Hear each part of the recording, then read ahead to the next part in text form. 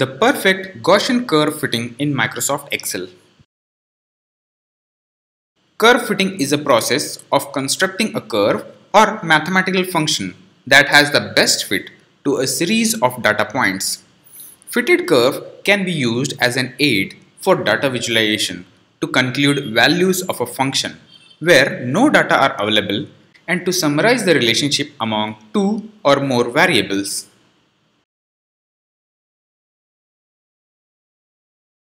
The equation for Gaussian curve is y is equals to a exponential minus x minus b square divided by 2c square, where a is the height, b is the position and c is the half width full maxima.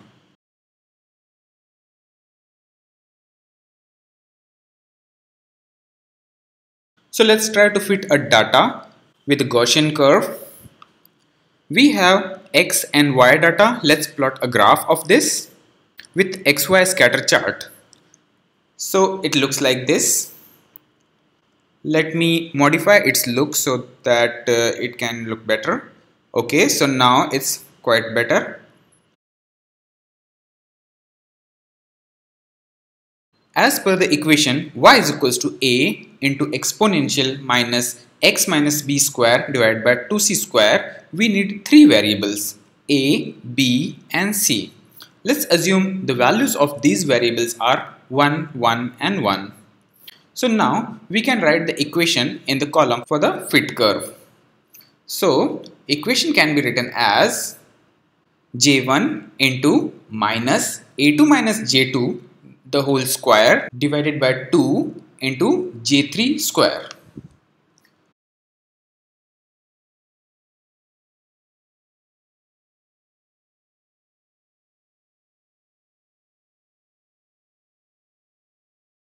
Again here I don't want to move the value of j as I move in different cells of the C column. So I will put $ in front of j. Let's drag from the central corner so that it will fill all the columns with the calculated values. Now let's add this data also on the same graph with the series name as fit. X value is the x and y value is the fitted value. So this orange line shows the calculated values, shows the calculated value of the fit. Now let me modify again it into the black line and let's try to manually adjust the values of variables a, b and c so that it looks little like Gaussian curve.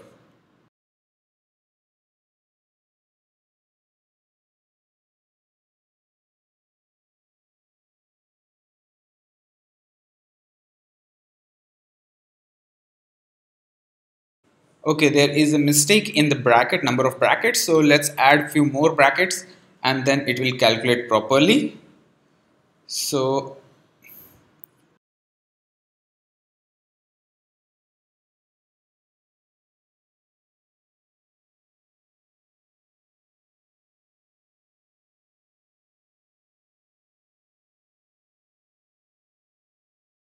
and let's try to see. Yes, now you can see the Gaussian curve is coming out. So we can have this curve. Now we have to calculate the chi square, which is the square of difference between observed value and calculated value. So b2 minus c2 the whole square, it comes.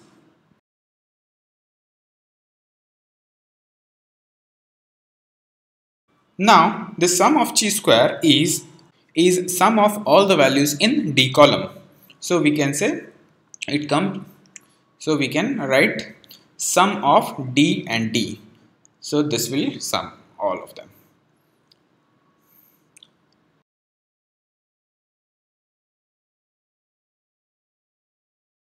So now we will again use the solver add-in to minimize the value of sum of chi square. So if you don't have the solver add-in, you can enable this in the option menu. Go to option, then add-ins and then select on go and then from add-ins window just select solver and it will show up in the data window. So let's choose solver. In this case, we can select the target cell as the sum of chi square. We want it to be minimum value. So we can select minimum and then we can select the variables. Variables are A, B and C. And then when we click the solve button, it will calculate the value of A, B, C so that it can minimize the amount, the sum of chi square. So you can see now that values of A, B and C have been changed and the value of sum chi square is now only 8, or it's the minimum, and also the fitted curve is perfectly matching with the original data. We can use same method for fitting multiple peaks in one graph.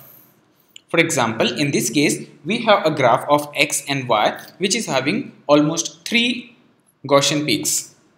So when we plot this, it shows something like this. Let me modify the look of this graph to normal one. So now it looks okay. And then as you can see, there are almost 3 peaks. So I will add 3 different peaks for each and every component. So peak 1 will have 3 variables A, B, C. Similarly, peak 2 will have 3 variables and also peak 3 will have 3 variables. Let the value of variables in peak A are 1, 1, 1, in peak 2 is 2, 2, 2 and in peak 3 is 3, 3, 3. Now we will have 3 columns for all the 3 peaks, peak 1, peak 2, peak 3, and a fit column which will be the sum of peak 1, peak 2 and peak 3 and then finally chi square. So let's write the formula of the first peak, that is J2 exponential minus A2 minus J3 the whole square divided by 2 into J4 square.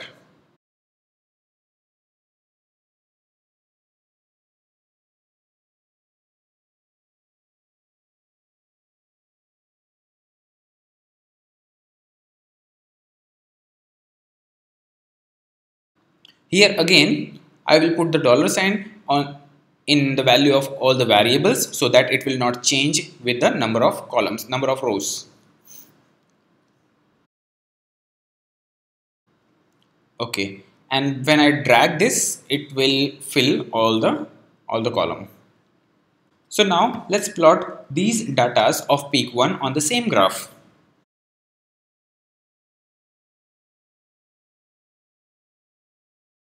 So we got this orange colored line with this, and let me modify it into a green colored line. So as the values are very low, it is not showing on this. Let's try to manually adjust the value of A, B and C so that we can see the peak. Okay, so 4025 and 2, 3. Okay, so it is showing the peak. Similarly, we can calculate the value for the peak 2 also. So I will just copy and paste, and all I will do is move the columns, move the cells into the proper one. So X can be moved into X and A, B, C are to be moved from peak 1 to peak 2. And then finally I will drag this and this will calculate the whole values. Now again we will plot this data also on the same graph and change its look into blue colored peak.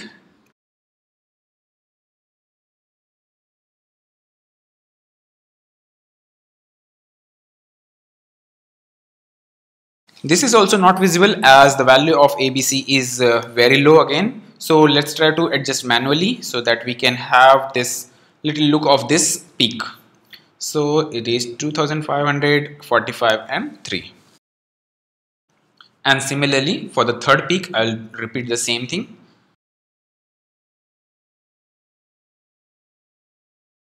And drag the column to fit the datas and again plot this also on the same graph.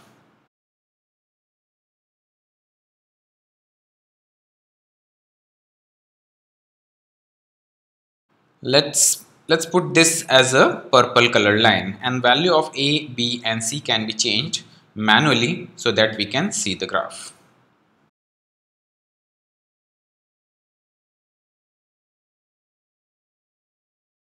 Now, to fit with the actual data, we need sum of all the three peaks.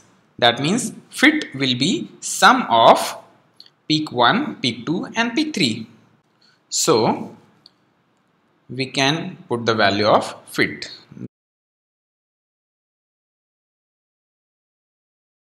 Let's plot this also on the same graph.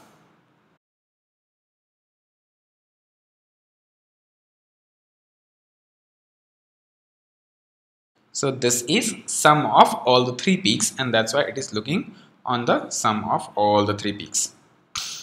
Let's make it black in color so it is above all the three peaks. Now chi square is square of deviations. So y minus fit the whole square. And let's drag this also. So this will calculate chi square. And finally, the sum of chi square will be sum of the values of column G. So we can say sum G. It is very high now because it is not matching with the actual data. And now our sheet is ready. Only we need to solve this for the matching of the data or the curve fitting. So we can again use the solver plugin, and we can put the target cell as the sum of chi square, which is to be minimum, and then variables for all for the first peak. Let's try to fit this data with changing only first peak. So we can only select A, B, C of the peak 1 and try to solve this. So as you can see, now first peak is matching with the actual data, but second and third peaks are not matching. So this time again we can repeat the step and selecting only the variables from peak 2, and this time it will match with the actual data. Similarly for the third peak also. You can also select all the variables at a time, but sometimes the calculation goes very tricky and it gives some strange results. That's why it is the best practice to fit peaks one by one. So that's why we are also doing this one by one.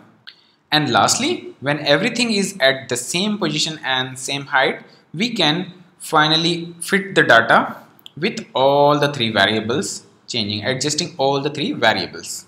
So now you can see all the data is perfectly matching with the given data.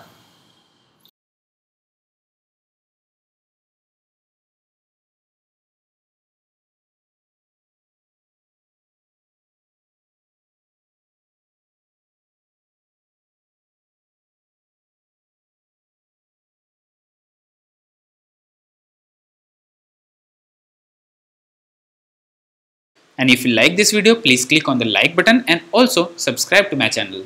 Please don't forget to press the bell icon. And now you can also get my lecture notes from chepekmedia.co.nf.